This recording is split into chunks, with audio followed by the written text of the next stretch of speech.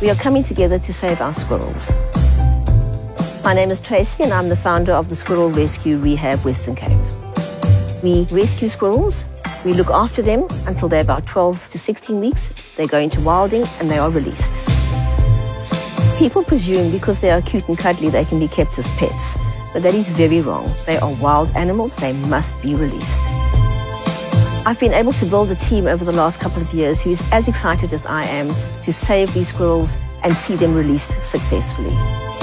The message I personally want to spread is that you can make a difference. It doesn't necessarily have to be in squirrels, but make a difference where you can, particularly in the environment. With this group, I really feel confident that we are succeeding and that we will be able to create a change, one squirrel at a time.